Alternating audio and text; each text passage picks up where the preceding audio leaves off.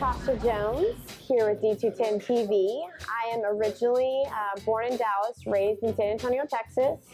I grew up playing sports my whole life.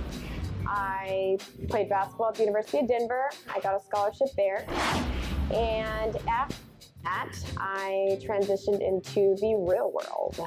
What I enjoy most is I love relationships and meeting people and just finding out people's backgrounds. I think you find a variety of backgrounds in any professional sport, and I think it's really interesting just to see where these people are from and what their backgrounds are and how they got to where they're at.